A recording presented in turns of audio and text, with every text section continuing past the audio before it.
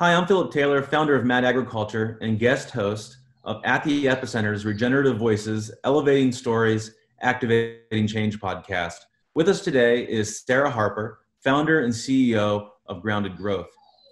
Without further ado, let's dive into Sara's mission in life, her work at Grounded Growth, and her work toward global regeneration. So Sara, great to see you. I've known about your work for a long time. This is the first time we've really had a chance to do an in-depth conversation. I'm excited to be guest host here. I'd like to just begin by asking you, what is your origin story? Where do you come from? How are you raised? How has your upbringing shaped your mission in life and your work with Grounded Growth? Great. Well, thanks for having me. It's great to be on. And I grew up in the middle of Kansas in a small town, Beloit, Kansas, about 4,000 people. I like to say wheat fields all around. And unfortunately now I'm gluten intolerant. So, yeah. But both my grandparents were farmers, and my dad worked within the industry in and out. And so that very much shaped, kind of where I ended up. I didn't think I would be working in agriculture. And it had an interesting effect because my mom's side of the family were farmers that really struggled with farming. It was always hard. It was always hard to make it work, to make ends meet. And the family, the matriarch of the family really encouraged the children to get their education and get off the farm. And they did. And then my dad's side of the family, I think were more successful in farming, had more of integrated, crops and livestock. And so I kind of had a view of both of those sides. And I think growing up in just a rural small town, affected, what I've come back to. I kind of went on an arc of exploring and living in the city and all of that, and then coming back to some of the things that I value from that childhood. So so I think that's the main part of what came back to me is the roots of agriculture, and understanding from my parents, hearing from my parents how hard it is. I never grew up thinking of farming as this romantic thing, because I came from families that really, were focused on how hard, had lived how hard it was. My mom's job when she was young was plucking the feathers off the chicken, that they raised and had for dinner. So that's sort of where I came from, and affected, my view. And then I think coming from Kansas, that center part of the country, and Kansas has a lot of interesting influences that kind of weave through it that I've kind of come to appreciate later. You kind of don't know what you're in the middle of until you leave it, and then you look back. So I think that has been great too, the wide open prairies. Yeah, that's a question that I've wrangled with. I have a very similar I think we all have circularity in our lives, and coming home again and finding what we left to be what we're drawn to. And I'm curious just if there's any kind of high level insights from you on, if it's so hard, why are you drawn back to it? I think, like, what are your thoughts on that? Well, it's interesting to me because I feel like this sounds kind of silly maybe, but I feel like it almost pulled me back rather than I chose to come back, because I left college. I was big in speech and debate, loved that, loved politics, loved policy.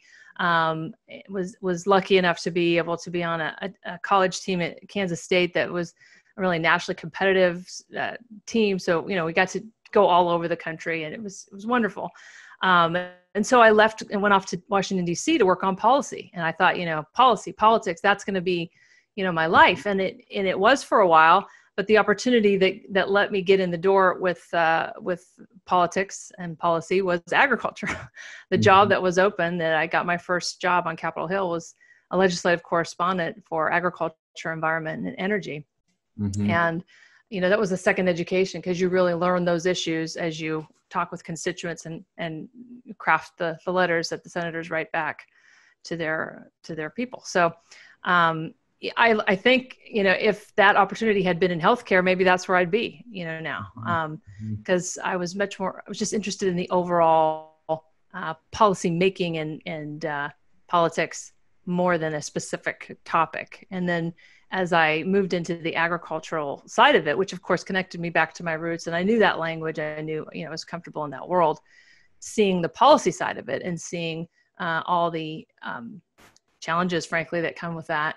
And then getting to work on the soil carbon sequestration bill that I eventually, when I was a legislative assistant, got to craft. That process is what began my love affair with what is now called regenerative agriculture. It was initially on, it was part of the climate change bill, and it would have been a carbon offset bill. And it was talked about differently, but many of the same practices that we now call regenerative were also things that were known to store carbon: no-till farming, cover crops, livestock integration. So I got, essentially firsthand knowledge briefings from all these experts in the process of crafting that bill, and just really fell in love with not only the beauty of it, but just how wonderful it would be to have a market force that would reward these beneficial outcomes, instead of always having the environment seem like a negative. Like it's a negative we have to charge you for, rather than a positive that you'll be rewarded for. That's interesting. Yeah, I got me thinking a little bit about the Growing Climate Solutions Act that was just proposed by Braun, Stabenow, and Graham. That sort of is reproposing a voluntary carbon market. So I'm curious to hear a little bit more about your work in policy. I don't want to linger there too long, but if we look at the Farm Bill, it's such a powerful scaffold for the system that we're trying to disrupt or at least reform. And I'm just curious what lessons were learned there. Are you still engaged in policy? How has that experience kind of shaped your sort of shift toward working more with brands and consumers as we kind of lead up to talking a little more in depth about grounded growth? Yeah, I'm not involved in policy, and I am not optimistic about it. And it's because I had, a front row seat, and not just the specifics of the bill I worked on, but really the broader special interests that are involved. And when you say special interests, people, of course, go right to coal and oil and, yeah, sure. But the environmental movement is a special interest too. And I saw environmentalists that are now supporting regenerative agriculture oppose the carbon offset bill vigorously and attack carbon sequestration. You can't measure it. It's not additional. It's not perfect, so we can't have it. Right.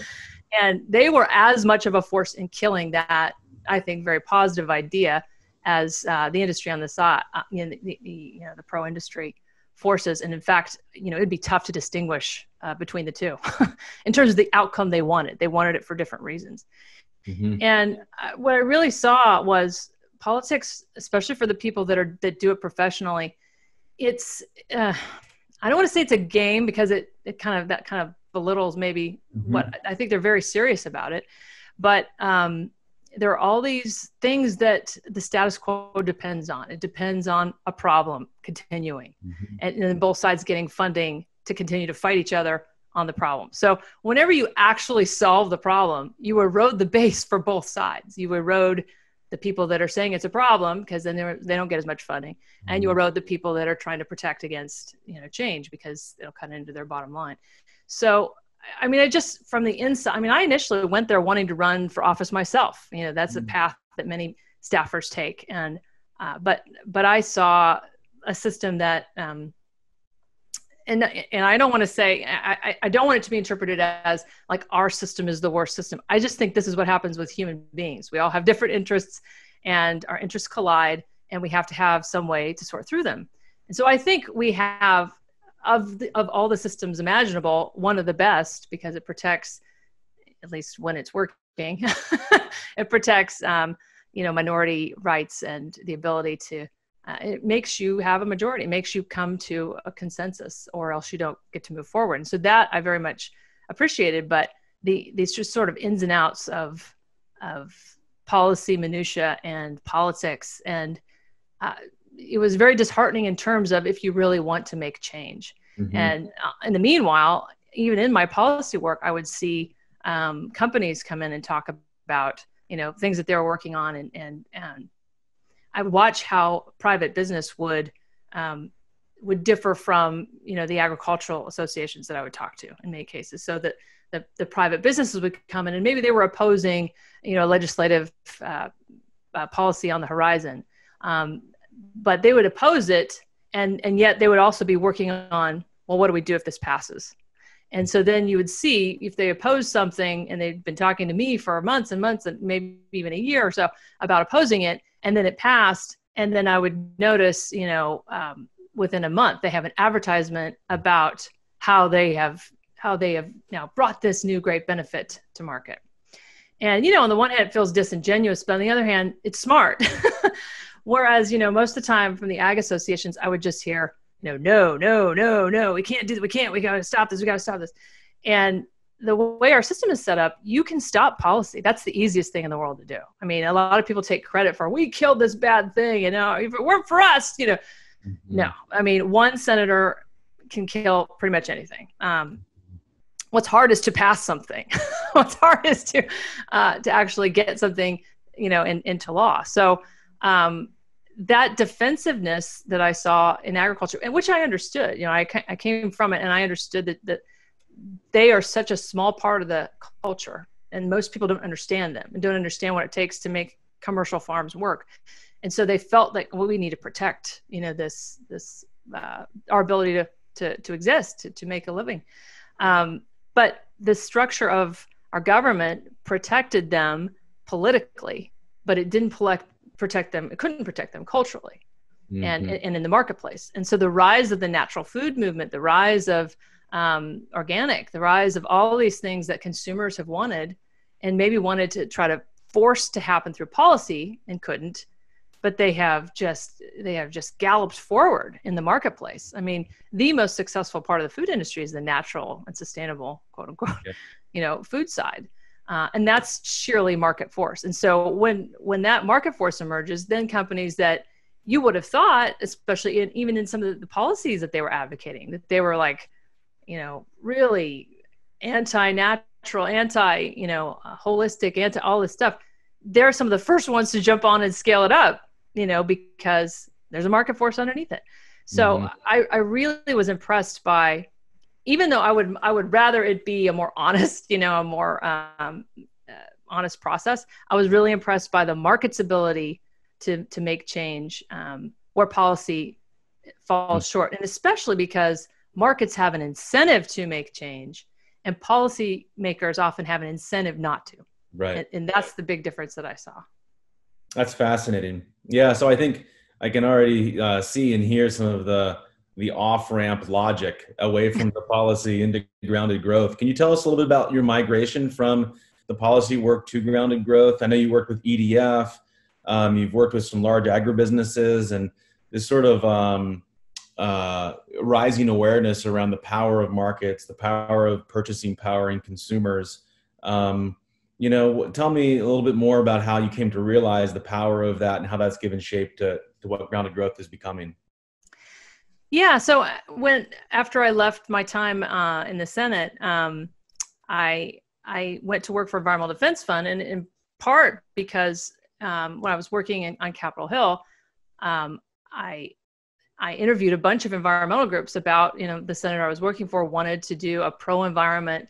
He was a very conservative senator, so a pro-environment, pro-Republican, pro-market, agenda. He wanted to lead something and not just always be against things that he didn't like. And I really valued that. It was a great opportunity. Like that's the dream as a staffer. Like you're tasked to go find me something positive and that I can lead and work on.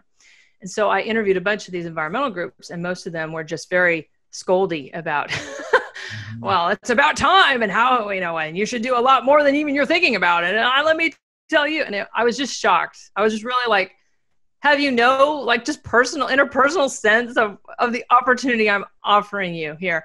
And, but Environmental Defense Fund and Nature Conservancy did. They were highly emotionally intelligent and savvy and strategic. And they brought to me this idea of soil carbon sequestration which led to, we crafted 2 bills, a domestic and international. We were incorporated into the Farm Bill and stripped out. It was a whole big, battle and journey.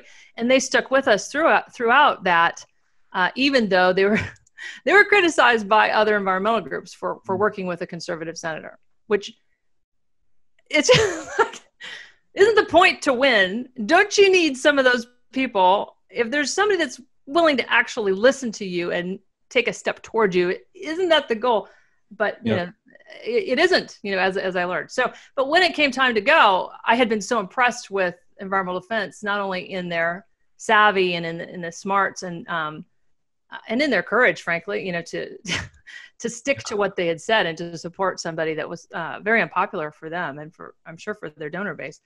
And they were wanting to expand that work, outreach to other Republicans, outreach to farmers. And so I was part of their climate team and did that. And that was great. It was great work.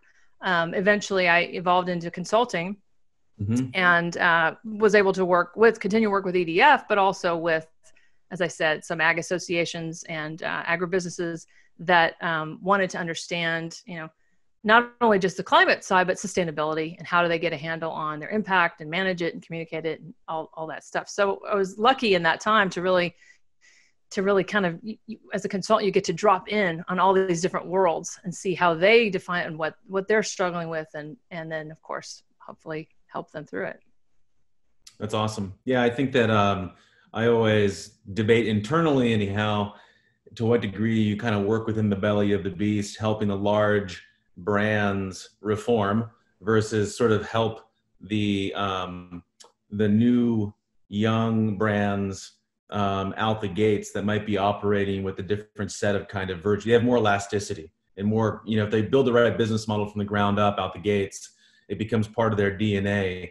Whereas in these large brands often struggle to reinvent themselves. Can you talk a little bit about how you've managed this sort of like reform versus revolution, working and hospicing the old and giving birth to the new? How do you kind of hold that tension in your own work? And what's your appetite for working at both ends of the spectrum? Yeah, well, I mean, just personally, I guess I always identify, and probably a lot of people do, with the underdog, with the new, with the revolutionary. But those people usually don't have the money to pay you, So, like, working with the bigger entities that are wanting to change, the excitement there is the scale, the impact that they can make. If they really do make a change, and the opportunities they can open up for the emerging, if they do, take that and deal with them fairly. Yep. So I learned just a ton about, and about change making, I learned that in policy making too, about building coalitions and building diverse, coalitions and how do you give things to the other side that they need for their side, and yet how do you make that acceptable and not make that too much of a compromise and all of that. And so that background was there, and then going in and working more specifically with one association or one company and looking at the parameters that they are dealing with. And it was really helpful to see the impact that the market was having even on these big companies.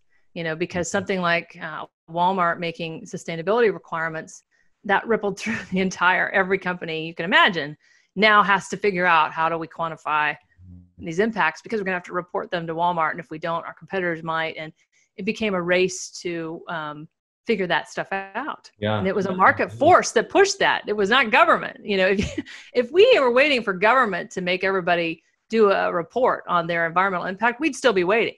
Mm-hmm. But Walmart could decide, we just like for you to do that. And within a year, everybody's doing it. Everybody's figuring out, what's my impact? How am I going to, well, now I figured out my impact. Well, I can't just let it sit there, right? I have to make a goal to cut it because it's a bad thing. And I can't just say, so all of that change spurred by, by Walmart. Now, there are plenty of other bad things they spur too. So it's not, I'm not trying to just like lift them up as some perfect thing, but that's the thing. And I see it in regenerative agriculture too. I think the more we can get away from this black and white thinking, this, it's all good or it's all bad, the better we are, because life isn't like that. Policy isn't like that. Solutions aren't like that.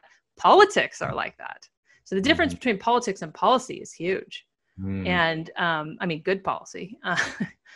Bad policy is often just politics. So, but really, when you really look at how things, there are trade-offs. There are trade-offs, and you have to kind of minimize the bad and try to maximize the good. But to just deny that there's any bad in one choice and that there's all bad in another choice is just wrong. And if you're diagnosing the problem wrong from the beginning, of course, you're not gonna be able to solve it. I'm just curious, before we dive in, I'm going to eventually ask you what grounded growth is, but staying kind of deeper, how do you, I just worry right now with us so polarized in this country. It's just so hard to have difficult conversations in the gray. It's so difficult to create those containers and hold them where we can be transparent and vulnerable, open to change, not defensive and hackles raised. How do you hold those conversations? Is that part of something that grounded growth does with your team and your clients? Is it partly just how you show up as a human and your perspective, or, where are you seeing that kind of courage in society happening right now? Well, I see it in my community, that's for sure. And I think part of it is the kind of people that are drawn to work with us, coming from a regenerative focus mindset on the farm side, or businesses that want to embed that into their brand. That brings with it a curiosity, and I think you can't be curious and closed-minded at the same time. It's right. Just like they don't go together. So that doesn't mean everybody that's curious is always warm and accepting, but if you can't be interested in, someone else's perspective, then, you really can't have a difficult conversation. And I think too much of where our society has gone, or our culture has gone, is toward this puritanical judgment, like who gets to judge, and we're going to change now who's in charge of judging, as opposed to trying to understand or trying to, come together. I see there was a farmer that talked about that he used to look at cover crops, many different crops growing together to just cover the land, not to be sold as a cash crop. He used to look at his neighbors doing that, and he would see competition. Like, that's competition for the nutrients and the moisture that my cash crop needs. And then after he kind of shifted through the mindset, he now sees it. Oh no, that's synthesis. That diversity makes the soil better for my cash crop that comes next. And I think there's a really similar thing going on, that right now, funny enough, some of the very people who now recognize monoculture is bad. Monoculture is, we got to get rid of monoculture. In their lives, they are practicing monoculture. In their political mindset, and in the fact that they don't have friends from the other side, that they not only don't have friends, they think of those people as bad, as evil. That's monoculture. Like, when you don't have anyone in your circle of people that you interact with on a daily basis that thinks very differently than you're in a monoculture, So that's beautifully said. I really love that. I've recently been thinking, like, we always say diversity matters, but do you really believe that? Like, no, that's so true. Because even when I worked at Environmental Defense, for example, they're very open-minded and very market focused, but I was by far the minority, as coming in as a Republican, and yet they were a big part of converting me to understand the climate problem. So, a lot of the work that I do now is traced back to the fact that Elizabeth Thompson and Robert Bonney at Environmental Defense Fund, took the time to help educate me, to work with me, to meet me where I was, and hopefully try to kind of bring me along. And they did. And, so it's not like I'm some great success, but I've had a lot of ripples and effects on a lot of other people in circles they couldn't really influence, because they didn't come from that kind of tribe. But they did influence them through me. And that's what you want. You want people to be able to grow toward you or be influenced by you. But this demand that people conform, and that if you don't conform, you're bad. Like, it's just like, it's a way to not have conversations. It's a justification for not having debate. Like, debate itself is not valued. It's not acceptable even. It's, if you violate the orthodoxy, it's very similar to religion. I mean, it is, if you're a heretic, you just need to be burned. That's it. There's no. You don't ask the big questions. Yeah. So I think a lot of people don't have the hard conversations. I mean, in our community, we don't talk about politics. I mean, so that cuts a lot of that out. But we do have difficult conversations about glyphosate, about what's the balance between tillage and pesticides. And these are coming from people that are all across the spectrum. And we're able to have those conversations respectfully, and then perspective is able to be broadened because you're talking with people that you feel their goodwill from the beginning. And so another thing I think that makes all this difficult conversation stuff worse is digital. I mean, having a Zoom call like this, you're able to talk to each other, that's different. But arguments through Twitter, I mean, you can't tell tone, you can't tell. You dehumanize the conflict. Yeah. So I agree. It gives me a lot of hope. I have a lot of everything you're saying is very resonant with, one, with my background personally, and with the way that we're trying to work. And I think that sensing the goodwill in the other, despite the differences, is such a powerful kernel of truth that we should all remember, in our work across the aisle or people that are different than us. I really like the way you said that. I would just go back to advice my speech coach, Craig Brown, college always gave when you're giving a speech. The audience is your friend. The audience is your friend, and it's simple, but for so many people now, the audience is not their friend. Right. They're angry at the audience. And so, like, when you start at a place of I'm angry at the people I'm talking to, then how can you expect to get any kind of good positive response, Yeah. No, I think this is, I was going to ask you directly sort of your theory of change, but this is all touching on, I think, the essence of how you show up, how you work with people, how you create grassroots connections at the community level that cut across differences and find common ground. That human approach, that human savvy, I think is really honorable. And I'm excited to hear that that's the way you're going. I think we need more of that and less demonizing and pointing fingers and judging, and more coming together. And I think in a very practical way, what you have just been describing is the way that can be done. So before we go into Grounded Growth, I just want to pause and say, I'm Phil Taylor, founder of Mad Ag and guest host of At the Epicenter's Regenerative Voices, Elevating Stories, Activating Change podcast. And with us today is Sara Harper, founder and CEO of Grounded Growth. So Sara, tell me about Grounded Growth. What is Grounded Growth? What's your mission? How do you work and create value? And what's your sort of vision for changing the world? So we are a very unique membership network.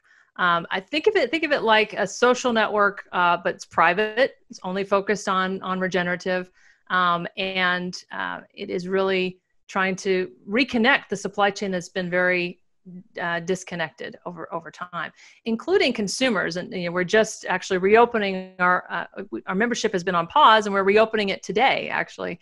And the opportunity that we're now offering is for consumers to come in and join. We had been focusing more on farmers, food companies, chefs, really getting at the work of, well, how do you do it? How do you grow it? How do you get it processed into an ingredient and get it into a brand?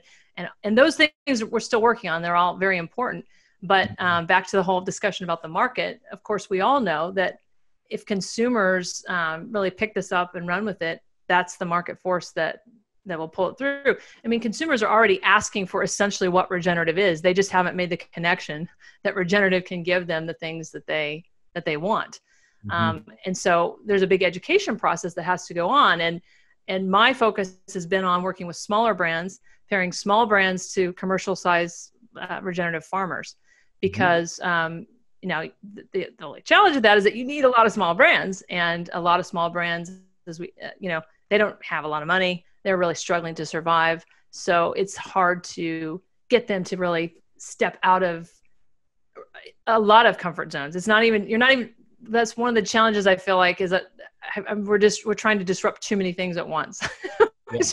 It's not just about the way the ingredients are grown. It's then about how do you get those ingredients to someone that can use them. And the entire, agricultural commodity processing stream doesn't want a separated value-added product. And they certainly don't want one that,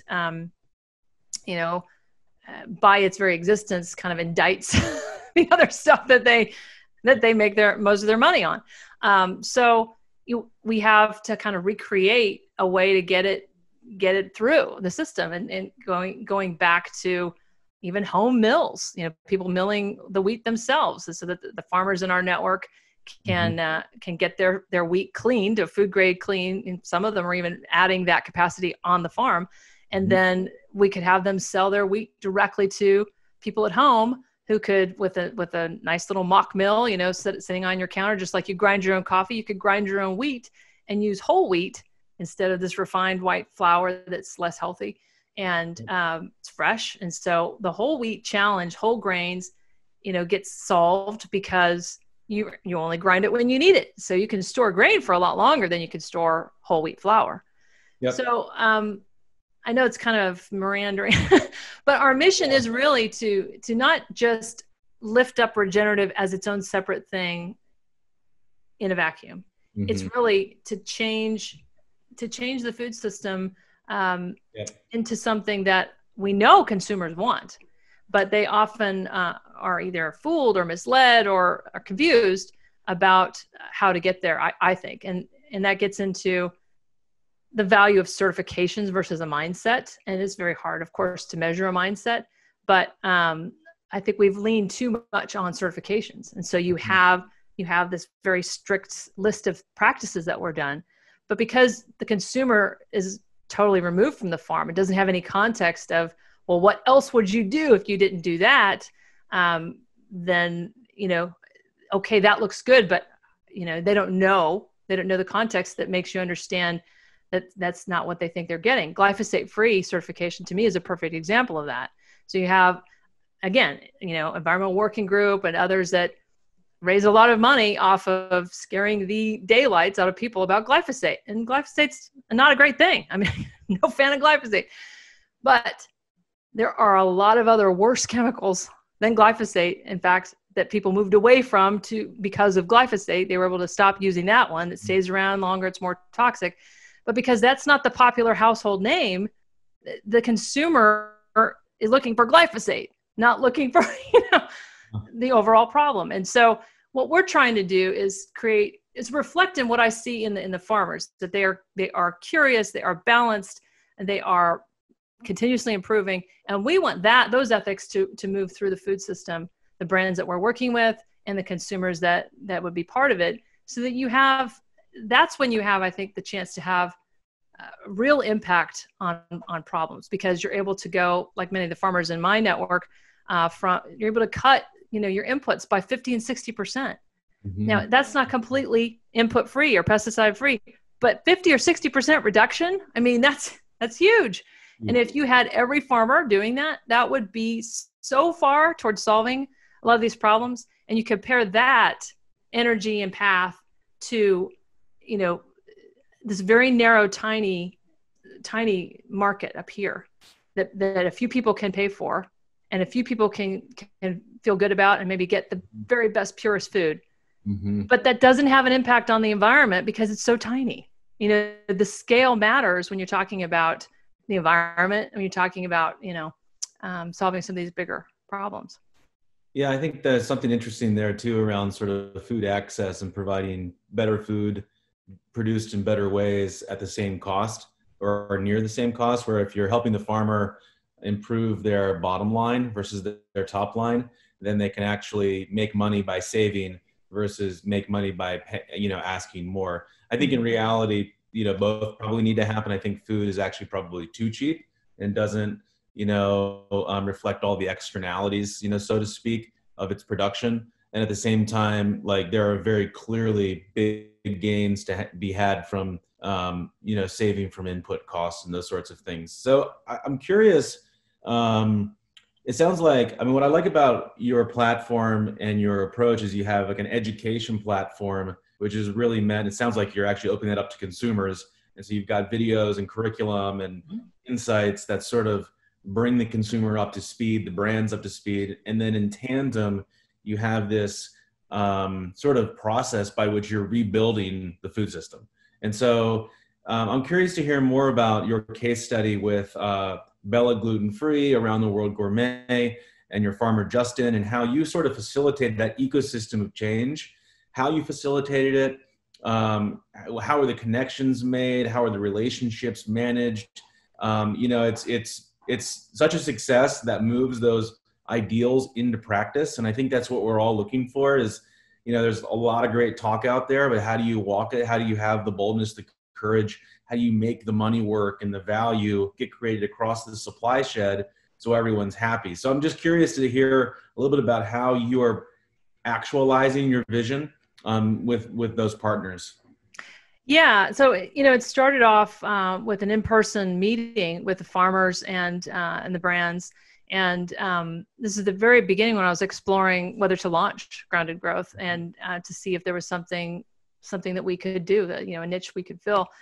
And hearing Justin Knopf, who's our director of agriculture as well as the farmer in the case study, hearing him talk and explain to these brands who initially wanted organic, they wanted to find and work with an organic farmer, and Justin was explaining that he's done no-till for 10 years, and that if he went to organic, he would have to till up his land and he would lose the carbon, and that the carbon was more important to him. So really, even though he could understand why people would want organic, that for where he's at in his farm, that to do that would be not only an environmental step backward, but he would lose soil fertility over time. And so the sort of eye-opening pop that I saw on the brands, because they'd never heard anything remotely close to that. Of course, there's no concept of tillage. I mean, there's starting to be now, but there's no concept of these different things that aren't already known, like organic.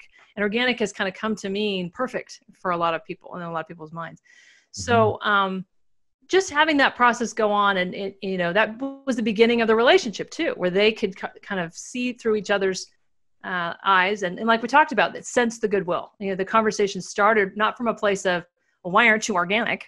And Justin didn't respond with, well, I'll tell you, you'll never make me organic. It just started from a totally different place of, we'd really like to work together. The farmer would really like to escape having to be just in the commodity stream. The brand would really like to be able to trace their product back to a farmer that's doing good things. So that's where it started. And then from there, we built on, well, how do we get there? And it was very hard, of course, to get his product, and he's a wheat grower, and Bella Gluten-Free and Around the World Gourmet are gluten-free brands. So the challenges of getting that all perfected were too much. But what we did realize we could do is, look, these brands could still help him expand his regenerative journey, and they could get the credit for that because they could have their consumers help pay to do it. And so both of those brands committed 1% of their net sales for a year. And that money ended up helping Justin to pay for 5 species cover crop that he planted in one field. And he'd never done that before. And so he got to take that risk without having to pay for it all himself.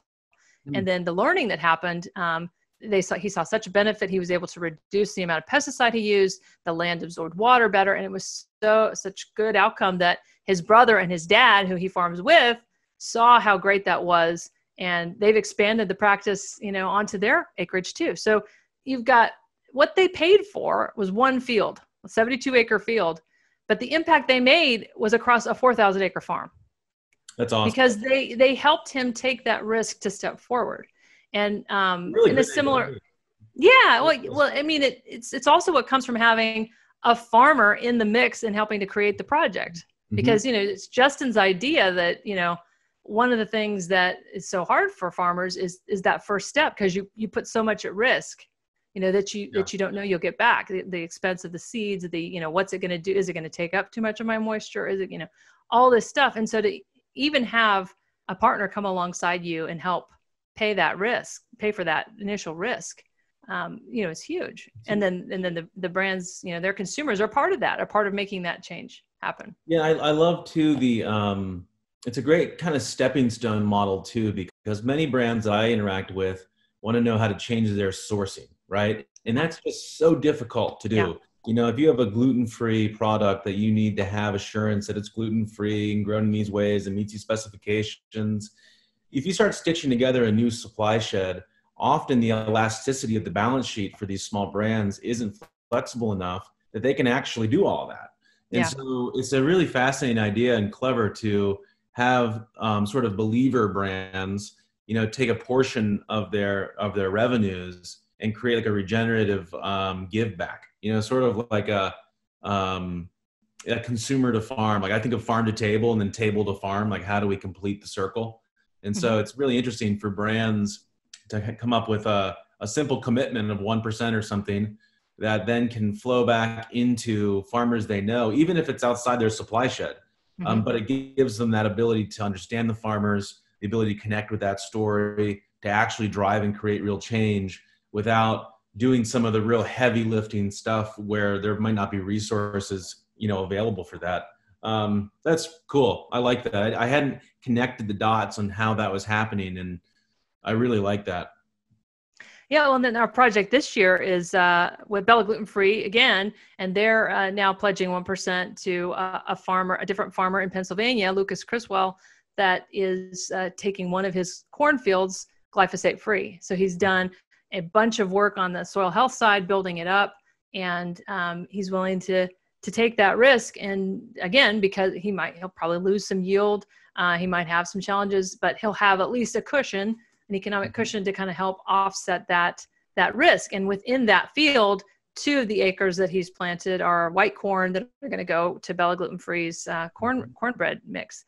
And so she will have then in this case an actual direct link to the product, and they'll do glyphosate free testing at the end of the project.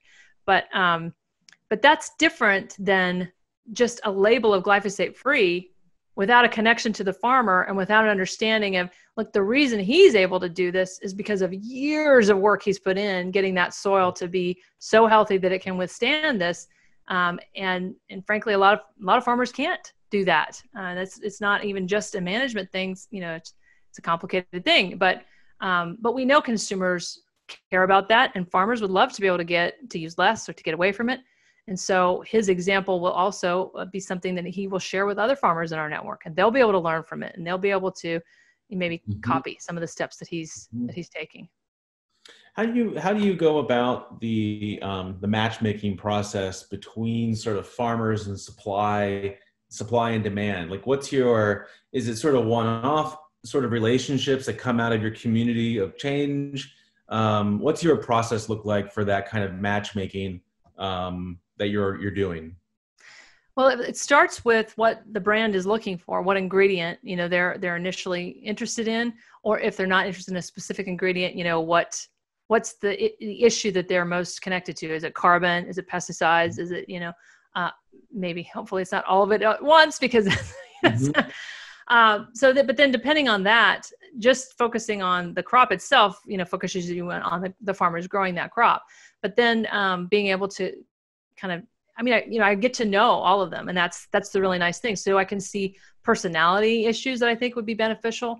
I can see geographic, connections that would be good, and then also, the mindset piece. So in this last project, working in agriculture, it's very difficult for a conventional farmer to go without any glyphosate. And so that was I knew that was something that Bella was interested in. And so that was a rare opportunity because of how far he'd gone with his soil health. And the project came, talking with him about, well, what things could you do? What things could we pay for to help you go glyphosate free? And, and then the back and forth and, talking back to Bella about, well, would this be interesting? I kind of think of myself like an old time matchmaker, where you really get to know both sides, and then you have a basis for saying why I think you guys would be good together. That's great. No, that's really cool. Another thing that we've been working on in our own experience is just the importance of exchange of experience and wisdom among farmers, to have that sort of de-risking of the choice of not using glyphosate. Like how do you find the courage and the ability to do that? And so have you worked at all with farmers, kind of connecting them to success cases, or trying to create a community of change, not only with the brands, but also with the farmers? And so you're sort of having an information and knowledge flow so that risk-taking is a little bit more palatable? Yes. I mean, that's one of the most exciting things for me is to watch that happen. Because we have so the overall network, it's kind of like the hotel lobby. And so the consumers and the farmers, everybody can mingle in that. And then we have the builder space, which is a private space, like a room, like a meeting room over there. And only they can talk, only they can see that conversation. And the consumer space, they have a space too, where only they, can see that space. So in the builder space, that's where the farmers talked with each other a lot. And I don't have to facilitate. They are the ones that they're the ones that know it. But because they have this space and it's away from the glare of Twitter, frankly, which I know a lot of farmers use, they share pictures, they share updates. But some of the farmers in my network left Twitter because every time they'd post something, there'd be just a whole group of criticizers. Why'd you do that? Well, that's going to fail. It's like just tear it down, tear it down, tear it down. And so in our community, there's none of that. I mean, first and foremost, I think it's the kind of people, like I said, that are drawn to us, but we actually have a rule. We have a code of conduct that you don't attack what other people are doing. And, so if you violate that, you would be pushed out. And that just having a private space where a lot of other really good farmers are also active. So it's like, it's not enough to just have a private space. You also have to have some really great minds that use it. But they do. And so then they learn from each other and they share, they're all in different peer groups, but then our peer group of farmers kind of is a melding pot of all these different schools of thought and practices.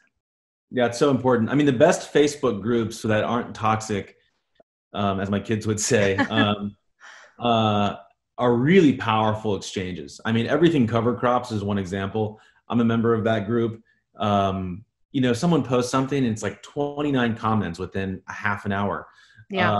And I've found answers to some really challenging questions in these farmer communities. And I find that when the farmer communities are limited to producers that are sort of have a sense of sharing the same fate of where they're going in life, that it tends to be a really healthy conversation because they're kind of in the trenches together. And that's really cool that internally you're doing that with your network. You're kind of leveraging all that social capital in the best way to get everyone sort of moving forward faster. What kind of energy are you finding on the ground and in brands to really commit to regenerative ag, and how are those commitments taking shape? I mean, is it money on the table? Is it like a 4x premium? Like, who's knocking on your door the most?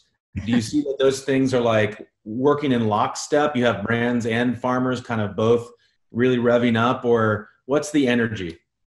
Yeah, I really wish I could say I had brands knocking on my door. Initially I reached out to like 500 brands, small emerging brands, or I thought they were kind of emerging, but they were the kind of brands that would be showing at Expo East and Expo West, the natural products trade shows. And so they're in that zone and they're going after that customer base. And I thought, this will make perfect sense. And I would go to conferences about regenerative agriculture and summits and at the Epicenter as, their Regenerative Earth Summit. And I would see, all these brands talking about how they really want it. Where is it?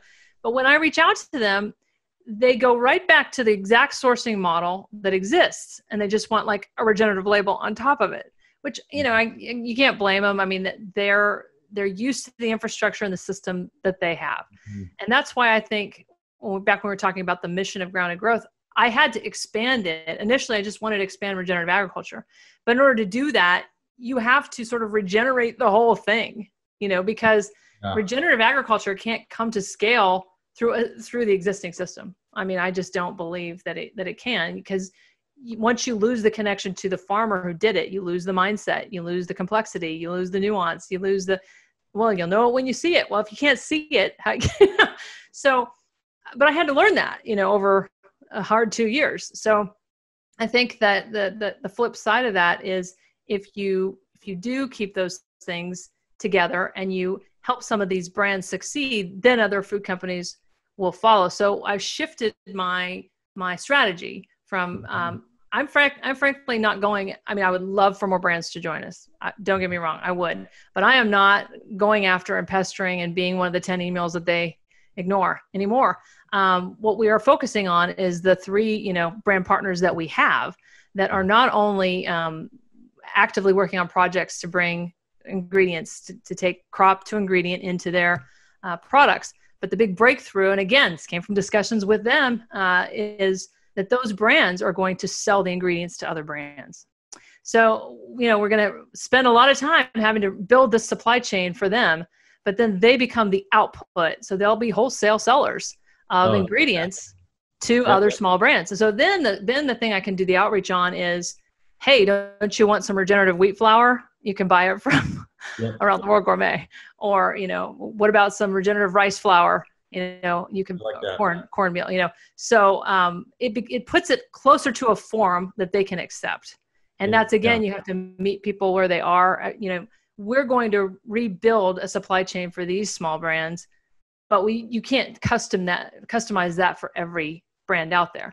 The other big breakthrough for me is realizing that I needed to find brands earlier in their formation.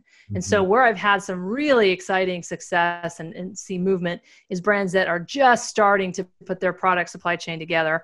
And so they're looking at the choices in front of them are, organic ingredients that are very expensive. Well, if there's a direct supply chain connection, they can maybe cut that cost, and then they could embed regenerative in their brand from the beginning and go that direction. So those are our pathways to market, but that isn't what I thought. And it's not what I wanted. I wanted, to just scoop in 500 brands and let's pair you up with farmers and but it was too much. It was too much for them, so we had to take a different direction. Yeah, I mean, I think that speaks to sort of more of like a breadth versus depth sort of strategy. Doing, we've struggled with this kind of tension a little bit as well as an organization where we believe that a regenerative operation, whether it's a farm or an aggregator or distributor, needs to function 10x better than anything around it in order to create an attractor for change. And when it is operating at 10x better, the revolution will be inevitable, because people will landslide into it, because happiness, joy, prosperity will all be wrapped up in the same manifestation of right living with the land and community. And I like that depth approach. We've put a lot of tendrils out early on to kind of discover who we are. And as we continue to discover who we are, I think these sort of investing in these true believers that are doing the right thing out the gates makes a lot of sense. And I think there's a lot of great, a track record of those types of people doing really well. I think of like Grain Place Foods that Dave Vedder runs, very much that, he has a whole network of 60 farmers, creates a really incredible supply. And then many, many small brands, use him as an early co-packer and brand.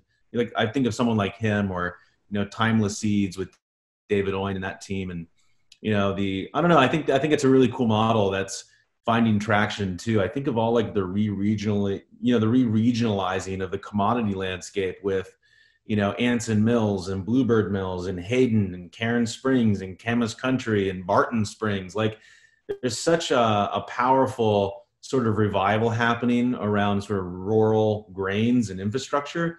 I mean, we're just at the very tip of that, but what you're describing sounds like it's very much in that kind of cultural awakening. And yeah, it's exciting. It's very cool. Let me see. We're getting close to the end of our time together. I guess I would just ask you a couple last questions. What's sort of next for your team, for you? What's on the horizon? We just sort of covered that a little bit with your sort of change of strategy and where you're focusing. But is there anything that's kind of on the horizon that's exciting you, where you're going to be putting your energy and time in the near future? Yeah, I mean, the most exciting thing, and where I see putting a lot of energy, and I see Ground to Growth really growing into is this consumer side, because I would go to trade shows and I would have people come up to me and say, you should have a consumer membership because I've just learned that, X wasn't what I thought. And, and so we really, it took a while to kind of formulate and redo the platform to be able to keep the privacy and the connection of the original group and yet add in and say, we've done that now. And now that we have, I see a lot of the projects are going and they'll keep going. But because we've changed our strategy, we're not going to really be focusing on starting a bunch of new supply chain projects. I mean, we're trying to maximize the output from the brands that we have. And so we will get to scale there, but it's a different path. And so I can put my energy into really helping consumers, learn about this and learn about it from the people who are doing it right now, and ideally who become loyal consumers for them. And, because we have a monthly call with our consumers, like we do with our builders, and I invite our builders over to interview with the consumers. So in what world do you, as just a random consumer, get to 1 month and you hear from a farmer that's doing regenerative and ask, that's also building a mill on his farm and add seed cleaning, and he's going to be able to make his own flour, and you can ask him questions about it and see it, in the background. And then the next month you hear from a food company that's, adding in this whole farmer supply chain piece and ask them questions about, well, why don't other brands do it? And well, what about this? And, so they're going to be able to really learn from and become part of the demand side that, and then that's why more small brands will do it. The farmer side is there. I mean, we get farmers, reaching out to us all the time. And the only thing I think holding some of them back from joining is that we just don't have a lot of ready to go markets to plug them into. And so there's a mindset thing on the farm side too, that like they're used to, okay, I'm ready to go. Where is it? And I have to say to all sides, look, we are building it. That's why we called it the builder circle. It doesn't exist. You can't just show up and type in, like a commodity, market, type in your bid and your offer and you're, off to the races. No, it's a lot harder than that at first, but there's a lot bigger payoff over time. Yeah. No, that's great to hear. Sorry, I'm going to end this. Okay. I shouldn't have my phone connected to my computer, but it is. Yeah. So, the one thing that I would like to maybe wrap up on is that, we've sort of, I think, two energies. One is we live in extraordinary times, in a global pandemic, recent events with George Floyd's death, exposing, the structure of racism and in all of our lives that really characterize the systems we live in. And I'm just curious how these events are affecting your work, your approach and perspective, how this new consciousness that I think is arising in many of us is, how's it impacting you, your work? And then I would say, how is it also giving you hope and possibility for what I think of as like whole regeneration. I mean, whole regeneration extends well beyond the land, but, healing to ourselves, healing, to others in our community, healing with the earth. And so I'm just curious to hear from you how these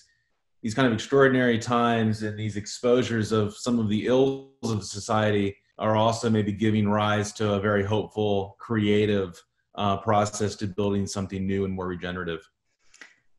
Yeah, it's a tough topic, tough time. I have been really moved by, I'm part of a Bible study group and I live in a majority African-American city. The city council is all Black, the police force, everything, everything. And one of the things that struck me is, and every place is different, of course, but again, what I'm seeing from the news, what I'm seeing from the media is just totally different than what I live in my life. I mean, I was expecting, I don't know what I was expecting, not good, going to the grocery store or going, but it's been nothing but good. There's been friendliness and kindness here, and that's been wonderful to see. And it's I am integrated in my life. I think some of this comes from like our neighbors and, our Bible study. And I think a lot of this misunderstanding and tragedy comes from people not being integrated and not, even in their mindset, they may think they are. In their mindset, it's back to that monoculture thing. I think all the right thoughts, but well, how are you living in your life? And so for me, living in an integrated, diverse way has been a shelter from some of this storm, I think, that's out there. But certainly my faith has too. And I see recreated in a secular way a lot of the harsh side of religion, the judgment, the condemnation, but I don't see the forgiveness side. I don't see the transformative saving grace side. And so I think that without that, you won't have real change. I mean, if all you want to do is just change which group you now think is superior and shame other people for their skin color that they can't help either, that's not regenerating. That's not healing. That's not, that's sort of in an agricultural sense. I think that's just, again, going back to a certain practice that one practice may look good in a vacuum, but nature doesn't happen in a vacuum. In fact, nature abhors a vacuum. It fills it in, so I guess it's a hard link to make, but I think anything an energy that comes from condemnation and negativity and anger, back to the theory of change, that doesn't change. It doesn't change people. It hardens people. It pushes people back in the direction you supposedly don't want them to go. So if we are going to be interested in healing, which to me, that's what regenerative is all about, regenerating the land, regenerating the business relationships between people, the connection back to the consumer. It's all about healing, regenerating. And if we want to do that with each other, whether it's across politics or across race, then the energy we come from and start with is makes a huge difference. I think that's a great note to wrap up on. Just for the audience, I'm Phil Taylor, founder of Mad Agriculture and guest host of At the Epicenter's Regenerative Voices, Elevating Stories, Activating Change podcast. And Sara Harper and I just had a wonderful conversation. She is the founder and CEO of Grounded Growth, working toward regeneration at home and globally. I appreciate the conversation. I look forward to connecting with you in the near future. Yeah, thanks a lot. I appreciate it. The Regenerative Voices, Elevating Stories, Activating Change podcast series is produced by At the Epicenter, a 501c3 nonprofit organization. The podcast and video recordings are made possible by the generous support of people like you. Make a tax-deductible donation or sign up as a monthly supporter by visiting attheepicenter.com/donate. Support packages start at $1 per month. The podcast series is also sponsored by several corporate and organization sponsors. To become a podcast sponsor, visit attheepicenter.com/contact to let us know of your interest. If you found this podcast episode insightful and meaningful, please pass it on by sharing it with a friend or colleague who will also enjoy it. Thank you for tuning in, for your support, and for activating change.